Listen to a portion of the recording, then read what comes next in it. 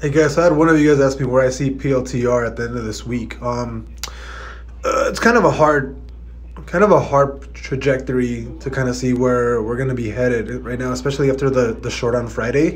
I do think that if you guys hear like some some noises, it's because I'm in the bathroom, right? Like, you guys know I do my best stuff in the bathroom. Currently I'm taking a crap, whatever, but as of right now, right, it's Sunday, right, and as of right now, I do think that on Friday, there was a major sell-off for PLTR. On Monday, open tomorrow, there is a chance that we can dip all the way back down to around 23 bucks, which is the next resistance that I think, like around this area.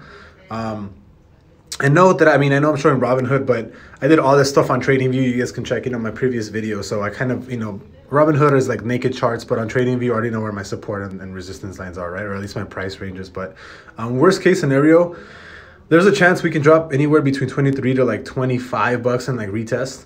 By the end of this week, it really depends on Monday. If on Monday you guys we see another sell-off, I fully expect to go back between 23 to 25 bucks because, people overheard the news during the weekend about the Citron short, and everybody's trying to short their position on PLTR because they missed out on Friday.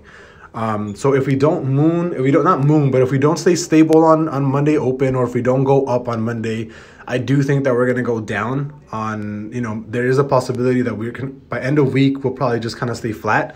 Either way, anything from 23 bucks to right now is a really good buy opportunity if you're holding long term.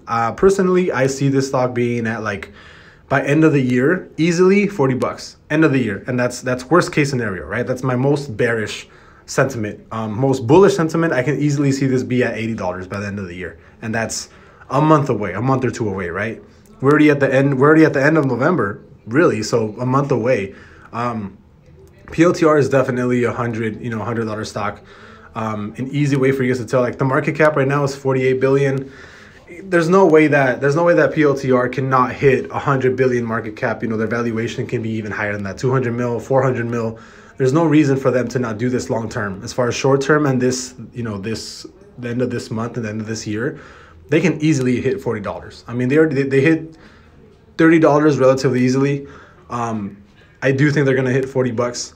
But just to kind of, make things a little bit shorter for you guys. Yeah, as far as this week goes, I can't really say what my projection right now. I do think we're going to be in like a bearish trend for the next couple of days. I do think it's going to stay flat, maybe trade down for, depending on Monday's momentum when we open. We might stay flat from Monday to maybe Wednesday, Thursday. Maybe Thursday afternoon, right before market closes, we might start shooting up, and then Friday we might see a gap up. But like I said, it all depends on Monday open. There's a lot of people buying positions in PLTR right now, so it really depends if retail is strong enough to kind of push Palantir up and get momentum going again, or if institutions are starting to sell off their positions, right? As far as PLTR goes, it's a pretty good company. You guys know that I like anything that works with the U.S. and government and contracts. Look at Boeing, look at Raytheon, look at what else works with anything military and stuff, right? But yeah, I do think PLTR long term is great. As far as this week projections, I can't really say. We'll have to wait till tomorrow. I'll make another video on PLTR tomorrow. It really depends on tomorrow's movement and momentum to see where we're going to be headed. But yeah, I'll see you guys later.